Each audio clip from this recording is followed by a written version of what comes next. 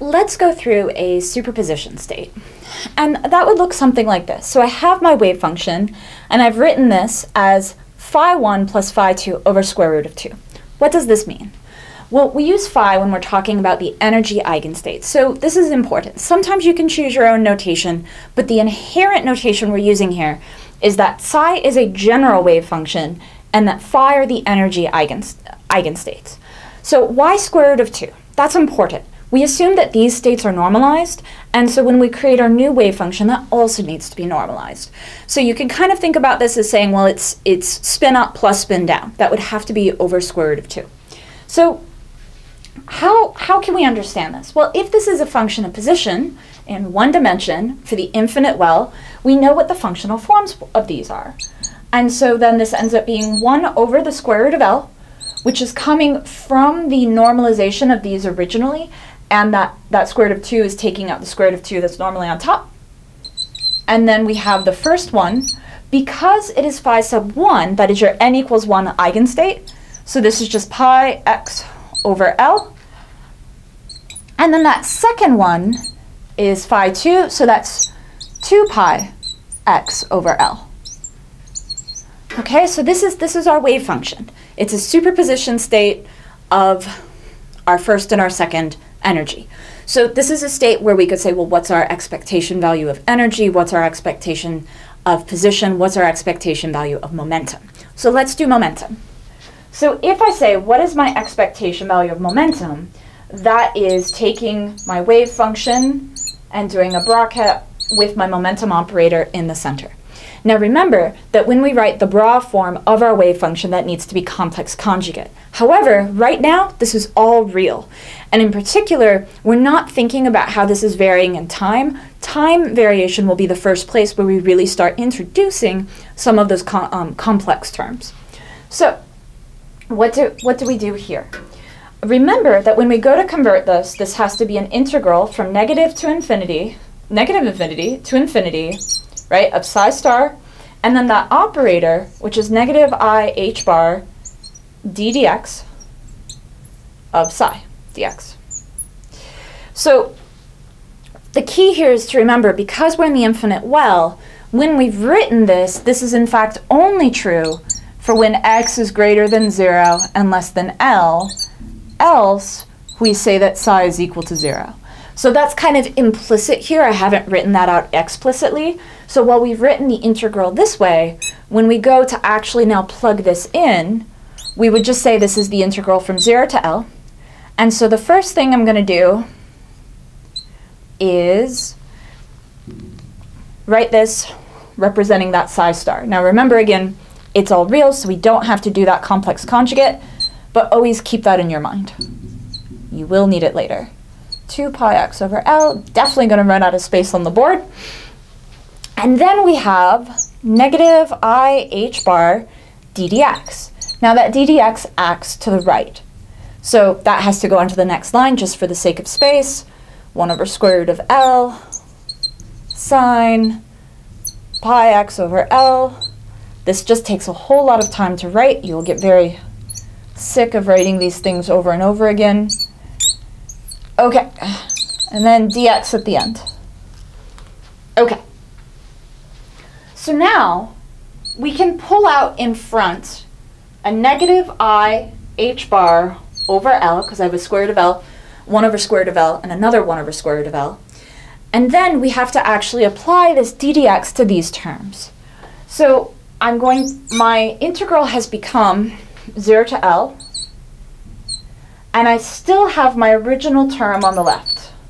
So sine of pi x over L plus sine of 2 pi x over L. I am going to have to switch colors so you have a chance of seeing this. Sorry for switching in the middle. Now, one thing to be careful of, if you go, oh, this is too much work, can we just use symmetry? First, do that derivative. Don't try to simplify anything until you've taken the derivatives. So now I have my derivative. What is d dx of sine of pi x over L? Well, so my pi over L comes out in front, right? And then I'm going to get cosine, right? So that cosine is going to be cosine of pi x over L. Okay? And then I'm going to have, I'm looking at my notes because I feel like there's a minus sign I've dropped somewhere. It's in the derivative. No, it's not.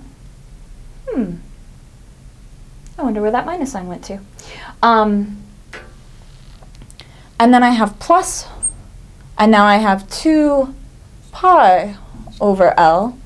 Derivative of sine is going to become cosine of 2 pi x over L.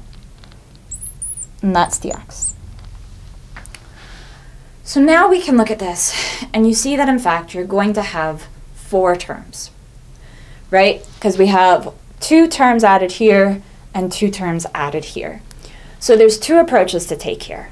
One is to multiply it all out and really do the integral. Another approach is to actually use the symmetry arguments.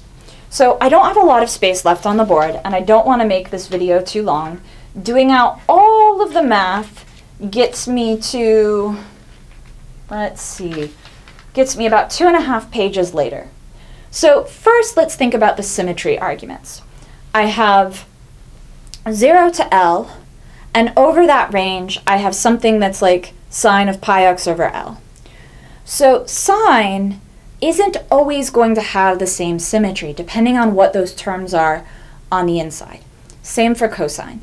So the symmetry argument is a little bit tricky here, and you would have to really sketch it out and say, what do these look like? Because if what you have is 0 to L, sine of pi x over L, that's going to look like that, right? So this is that first one. So then if I have 2 pi x over L, that looks more like this. So you can see that those have different symmetries over that center point. So when we go to do cosine, it's the same thing. You have different symmetries. So to use symmetry arguments, you would really have to multiply that out, look at each 4 of the terms, and then argue what those symmetries are. Some of them are going to go away. So that is a nice way to do it. The second approach, or really kind of a mixed approach here, is to say, well, okay, I'm going to have 4 terms. In each case, we're going to have a sine term times a cosine term. Now, when you look in the integration table, there's a certain integral that you're given when the argument inside the sine and the cosine is the same. Then there's a different argument for when there's a different answer for when they're not the same. So one to know is that sine of ax cosine of ax dx equals 1 over 2a sine squared of ax. So you'd use this when the arguments are the same. A different one that's more complicated is when you have sine of mx cosine of nx, in this case not the same, equals negative cosine m minus n x all over 2 m minus n. So you can see you can't use this because this would become 0 if they're the same. Minus cosine of m plus n, again going off the screen, x, and then all over 2 m plus n.